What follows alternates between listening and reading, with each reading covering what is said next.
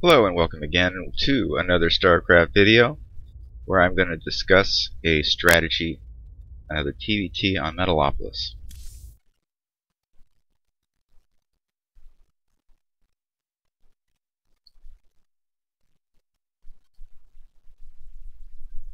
Don't be afraid of TvT. They can be fun. They can also be terrible. I'm on the left, my opponent's on the right, GLHF, and hi, my friend Terran.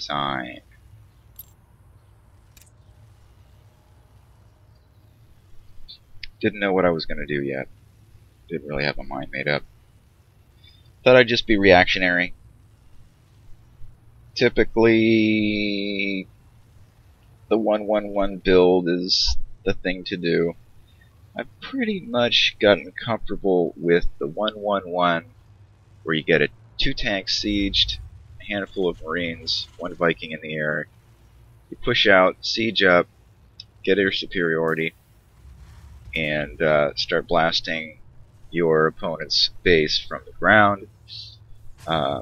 Rally your new Vikings to the Viking in the air at the front, and just basically reinforce. Build supply depots, go back home to build supply depots, a few more barracks expansion, etc., etc., etc. I've gotten that down fairly well. What I struggle in is macroing at the same time that I'm microing a battle. It's very hard to do, but I have made it work. It's the strongest push, in my opinion, the most effective win against a Terran. Also, 3 racks, 2 tech add-ons, 1 reactor, go Marauder heavy. Pray he doesn't go Banshee. Even if he has a couple of tanks, if you've got stem, and if you're aggressive enough, you can just blast right through them. What I don't do often enough is what I'm going to do here. Again, I wasn't sure exactly what I was going to do. But I thought, okay, he's expanding early, so that's a window of opportunity for me to go in with some early aggression rather than expand myself. Risky, obviously, because if he can hold it off, then he's ahead. And it's all downhill from there. But I thought, why don't I try to do this? Get an early Banshee out there, and then follow it up with Tank Marine. Upgrade complete. One technique that I do is while my SCV is building a rack, so I'll hit T, cancel or temporarily suspend the production, build a quick depot, hit T again, right click on the barracks to continue building that, and then queue him up to complete the supply depot when he's done with that. That way I can wall in quick, deny him a scout, and I'm not pulling another SCV off the line, so I can continue mining. It does delay your barracks by about, as long as you decide to build up your depot, say 10 seconds worth. But an SCV is not going to be able to attack through a depot. So it's a good technique that I use sometimes. Alright, so I lost my SCV. I actually took out one of his, so it wasn't all for naught. Alright, Tech Lab immediately. Build a starport. Make sure that my gases are saturated. What I'm going to do, I'm going to grab the towers. I'm blind, so I'll just push out with my Marine Force. And I know he is going to want to drop that expansion down when he has it. So what I'm going to do is place my Marines right where his command center is normally going to drop, and deny him that income for as long as I can. You can see what I did was I made a tech lab and then flipped my my factory to build another tech lab, allowing me to just drop my completed starport on a ready-to-go tech lab. Not going to bother with cloak. I just don't have the gas for it, and I'm not really interested in investing a lot into Banshees.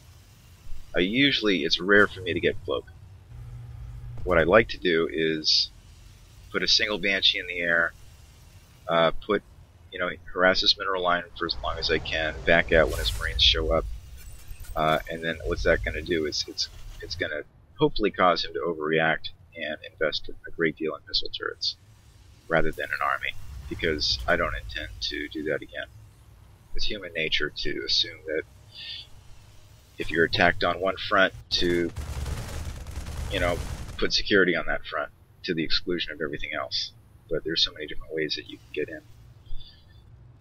So that's just a method that I use. Alright, Banshee's in the air. I'm going to queue him up to come up and around. I'm going to avoid the north tower because he may be on that. And get my tank situated. Very important that I queued up a regular amount of tanks coming in, as you'll see. Yeah, he's got the tower, so don't want to just fly as the crow flies with those Banshees. We could use some help here. Alright, I can hear from my Marines that he really wanted to expand. That's fine. What I'm going to do is occupy his Marines with the Banshee on the top while I'm getting the tanks ready to go at the bottom. So it's kind of a two-pronged approach. Go for the mule first. He's at half health. I was able to get one more SCV, start working on another one, and it's time to go. In the meantime, he's preoccupied down there. Let's go to his camp.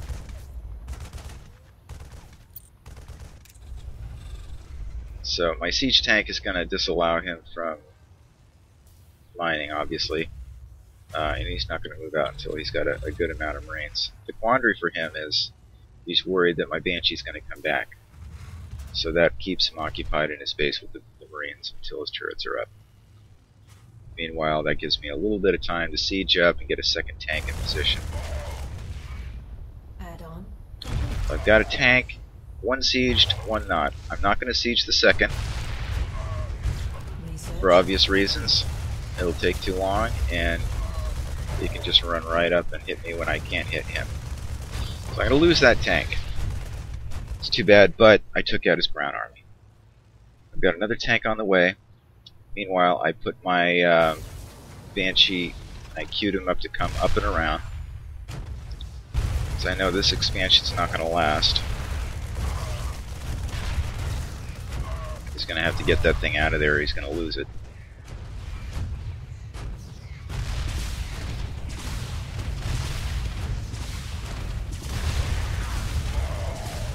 So again, I think I lost another siege tank. I can't remember.